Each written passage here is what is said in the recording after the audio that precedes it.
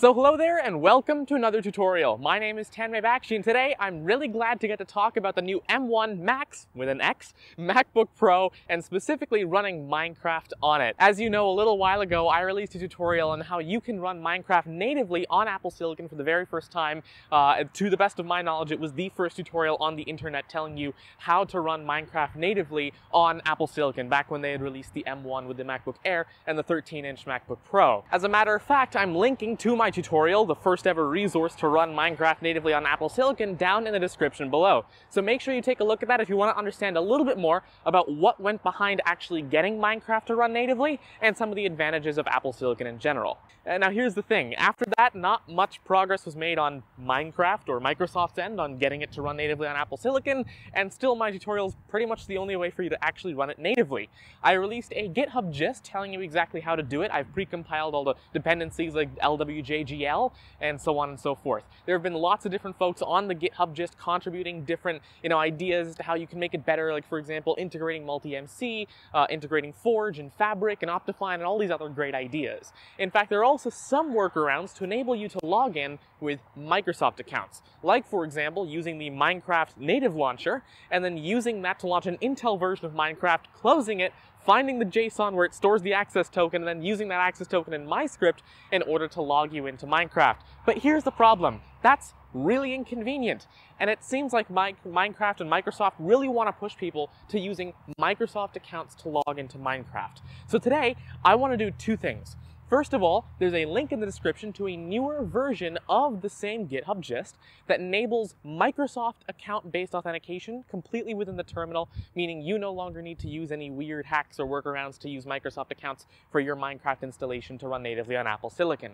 Second, I want to show you some benchmarks and show you the kind of performance you can expect with a 32-core GPU M1 Max MacBook Pro, specifically the 16-inch, running in high performance mode, although the high performance mode doesn't matter as much for Minecraft because it doesn't require as much sustained performance and that much of a thermal envelope. As a matter of fact, running Minecraft barely ever, in fact, I've never heard the fans running on this computer running Minecraft. If you go back to the Intel Max, running Minecraft at like a good 30 FPS would bring you to an extremely loud laptop. But now we can be running at like 160 FPS with barely any heat generated. It truly is incredible. Now, if you'd like to skip ahead to the part where I actually show you how to use the system, click on the box on screen right now or skip to that chapter. However, if you'd like to go ahead and understand a little bit more about how this authentication works, let me give you a brief overview. Previously, the way authentication would work is you would pass MyScript your username or email address, as well as a password. And given the email address and password, I would go to the Minecraft servers, run a REST request to get an access token and your user's UUID, which I would then pass to the Minecraft client, which would then log you into Minecraft and enable you to join servers that were in online mode and so on and so forth. However, Microsoft, after they bought Mojang, is switching them over to Microsoft account-based authentication, meaning in order to authenticate against Minecraft, there's actually a three-step procedure you need to follow now. First, you have to make an OAuth request against Microsoft to log you into your Microsoft account. Then, once you're logged into the Microsoft account, you need to send a request against the Xbox Live servers. The Xbox Live servers give you another token that you then go ahead and pass to the Mojang servers saying, here's my Xbox Live token, can you please log me into Minecraft? Then that gives you an access token, and if you send another request, you can get the UUID through the profile endpoint. That is a lot of steps. And sometimes it requires weird ways of using Azure and other sorts of APIs in order to work. However, I managed to find a way to encapsulate all of that into a single JavaScript script and integrate that into the launcher script that I had built last time. So now, without any further ado, let's take a look at how you can actually, well, run Minecraft natively on Apple Silicon using Microsoft accounts as well this time. Let's take a look.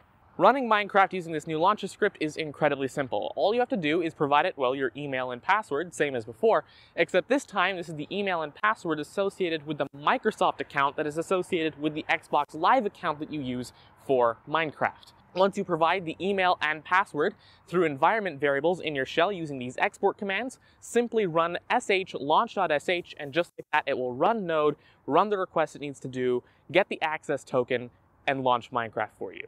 Now, by default, without using Optifine or any other kind of mods, using just normal vanilla Minecraft and running entirely natively on the M1 Max, I'm usually getting much over 100 frames per second. I'm usually getting about between 120 and 180 on average, using a render distance of 12 chunks. Of course, I have options like VSync off and, of course, unlimited frame rate set. Now, here's what's really interesting. With previous Macs, even if you were getting, for example, a 120 FPS frame rate, it didn't really matter because your screen wasn't refreshing that quickly. Anything beyond 60, and it no longer really matters because, once again, your screen isn't updating fast enough to show you all those extra frames that your GPU is calculating. However, what's really interesting is on these brand new MacBook Pros, the monitors, well, they're ProMotion. And what that means is that you get 120 Hz refresh rate when you're playing Minecraft, and that means when you get a higher frame rate, you're actually getting a much smoother experience. And that's running Minecraft natively on the M1 Max, which will also work for the M1 Pro as well as the M1 if you'd like to use the M1 with a Microsoft account. Thank you very much for joining today. I do hope you enjoyed. If you have any other questions or things you'd like to see me do with this, specific versions to use, feel free to let me know down in the comment section below. And make sure to also leave a comment on the GitHub gist. There's a great community of people working towards little improvements and making this a better experience for everybody. And so I'm sure everybody can contribute towards making this even better to run Minecraft on these new Macs. Hopefully, Microsoft comes with native support very soon. But once again, thank you very much everybody for joining today. If you do enjoy this kind of content and you want to see more of it, please do make sure to subscribe to the channel and turn on notifications so you don't miss videos like this one. Thank you. Goodbye.